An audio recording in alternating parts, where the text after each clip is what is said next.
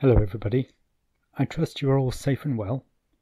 The safeguarding and counselling teams here at college are available if you need to contact us. We like to be useful, even when we're all working remotely. Talking of useful, that's what we hope you'll get from these podcasts, something useful, applying some mindfulness techniques to life under lockdown. The theme for this week's podcast is sleep. And I have got some ideas and 2 exercises that I want to share with you. But, as I've said before, these types of mindfulness exercises or visualizations are very personal. If you don't find my 2 offerings very useful, there are many others available on the internet. Give them a try. Before we go to sleep, I have a question. Are you having lockdown dreams yet? And if so, are yours the pessimistic, apocalyptic, we're all going to die sort of dreams? Or are you the optimistic, things can only get better type dreams? Perhaps your dreams are filled with dark images of death and despair, or the very light images of rainbows and people hugging one another again. We have a very complex organ in our head that is continually trying to make sense of our world whilst we're awake and whilst we're asleep. Only when we're asleep, we tend to be a bit more creative, a bit more abstract in the images that we use. This is a classic time for vivid dreams as we're all under pressure. We've got to keep away from one another, we've got to abide within new rules, try to find a new normal. One of the things that I've experienced as taking the power out of really negative dreams is to talk about them. Talk with friends, talk with family, talk with a counsellor. It can be really good to get the energy out of the dreams. And even if you're having optimistic dreams, it's good to talk about them. Share a little something, brighten somebody else's day. Right then, let's go to sleep. I've got 2 exercises that are intended to help you sleep. 2 visualizations that take the energy right down. Can help you just slip gently into sleep. I'm going to save one of the exercises for the end of today's podcast, but I want to talk you through the other one now. So get yourselves comfortable, as if you're preparing for sleep, so that might well be lying down. Make sure everything's uncrossed. You might want an extra cushion or move a limb or stretch your back, just ensuring that you're as comfortably as you possibly can. And then gently allow your eyes to close. And just begin to allow yourself to relax, letting all your cares and worries go. This moment in time, nothing matters as you switch off your thoughts, ready for sleep. Just allow this time so that you can unwind completely. As you begin to feel more and more relaxed, you let go of any worries or problems that have been on your mind lately. They'll be there when you wake up. If they should drift in and interfere, let them go, they'll soon drift out. I'd like you to take a few deep breaths, slowly filling your lungs with fresh air. And then as you exhale, as you breathe out, you'll relax more and more. Never hold your breath. Breathe in deep and fresh. Breathe out, relaxing and letting go. In and out. In and out. Allow your breathing to return to its natural, gentle rhythm. You're starting to feel more and more relaxed, more and more comfortable. Feel your whole body sinking as it relaxes more and more, from the top of your head to the tips of your toes. Allow the muscles of your eyes and jaw to become limp and relaxed, your tongue gently resting on the bottom of your mouth.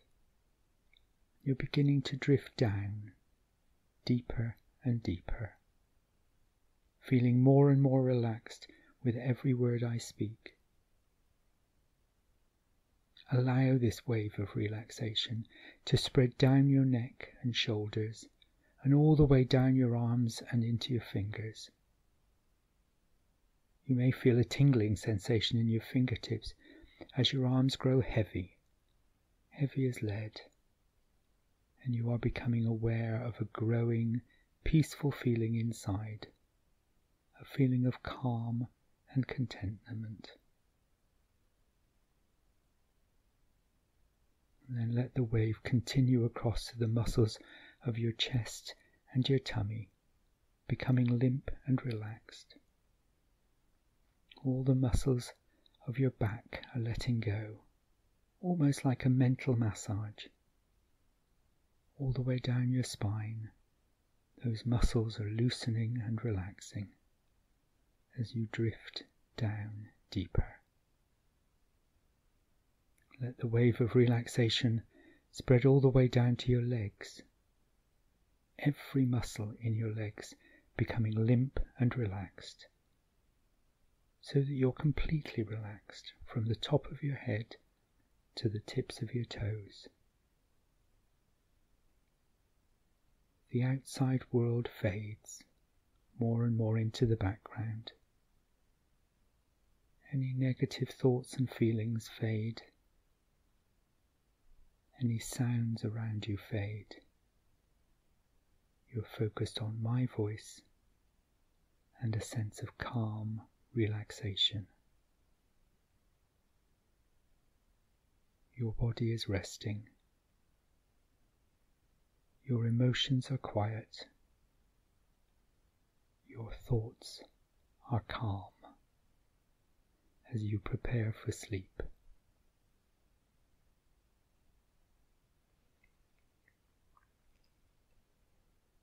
Perhaps you are still with me. Perhaps it's now tomorrow morning. Either is fine. For now, I've got a bit of chat, some recommendations, and then another exercise to share. We have to remember that sleep is an essential fuel.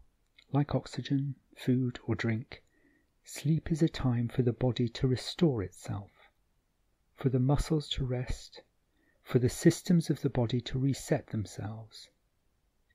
Therefore, we really need to be making sure we have enough sleep and that it is of the quality that we need. It's important for us to keep in our awareness the amount of sleep we need on a regular basis and try to organise our routines to accommodate this. We all know how much sleep we need, even those of us who do try to push it with an all-nighter on the Candy Crush or watching back-to-back episodes of Buffy the Vampire Slayer.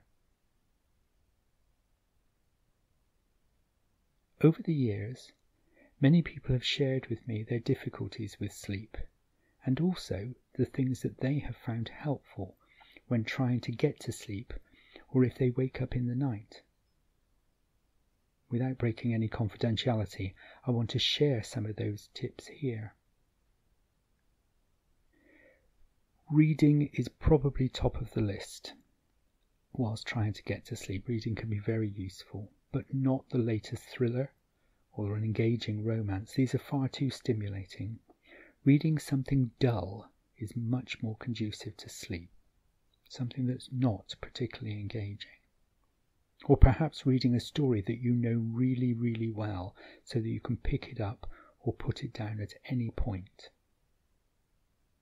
Nothing that's going to get you too thoughtful. Another tip that regularly comes up is having a bath with some essential oils as part of bedtime routine. The oils like lavender and neroli are the ones that are often recommended for relaxation, but you will know the aromas that work for you if you're into that sort of thing. During these difficult days, why not give yourself the time to have a nice, long, relaxing bath? See if it helps you. Another tip would be playing word games in your head. So the sort of games that I'm thinking of are things like going through the letters of the alphabet, thinking of a 3-letter word for each letter, then a 4-letter word, and then a 5-letter word, etc. Or think about all the words that rhyme with the word hair, or dart, or went. Simple, repetitive word games that can help you put down your concerns and worries of the day and just get you into a calmer place for sleep.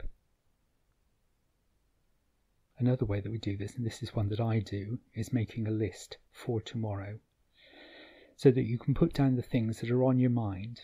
They'll be there on the list for tomorrow. Maybe worth keeping the list by your bed in case you think of anything whilst you're preparing for sleep or when you wake up in the night. Or perhaps you have a particular visualization that works for you. Some of the ones that have been shared with me over the years are things like thinking of a colour and then preventing it from taking any form. Or imagine making a film of a story that you know really, really well. Or the classic counting sheep, but counting sleeping sheep to help take the energy down. I have an app recommendation, and again this is one that lots of people have spoken to me about, and it's Headspace. It has lots of content. Even the free version has lots of content, lots of mindfulness stuff, lots of stuff on sleep. I particularly like the sleep stuff. I've only just recently downloaded it, but there's some smashing stuff. The sleep casts I think are particularly lovely. They're like bedtime stories for grown-ups. Okay, I'm going to sign off before the last exercise, as I want to finish the podcast with the exercise and leave you sleeping soundly. Remember, the safeguarding and counselling teams, if you feel that we can be useful during these difficult times, contact details are on the website. I hope that you all have pleasant dreams. So until next time, stay safe and well. For our second exercise, I have another visualization to help you fall asleep. So, get yourselves ready for sleep, as comfortable as you can. Check that all your limbs are in the right place, ready for sleep. And close your eyes and just concentrate on my voice. Your body is a 10-story building. In it, there is a lift. The lift is currently on the 10th floor, at the top of your head.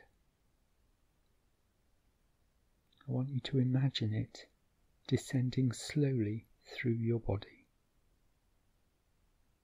So it's on the 10th floor, and it's going to descend slowly to the 9th. You are allowing yourself to have a real rest. To the 8th floor. Allow yourself to sink down with the lift. To the 7th floor, feeling really relaxed and comfortable. To the 6th floor. Your breathing is soft and gentle.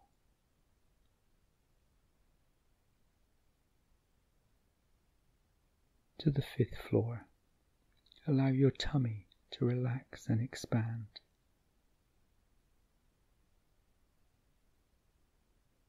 To the 4th floor, soft eyes, gentle smile, open heart.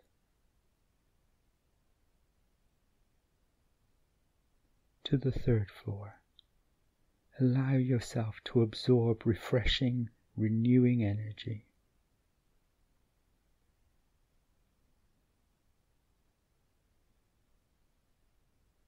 to the second floor, relaxing and refreshing.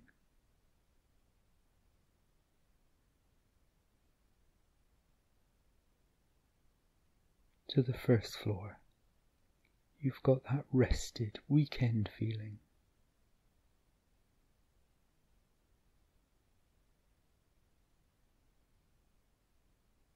To the ground floor, all is well with the world.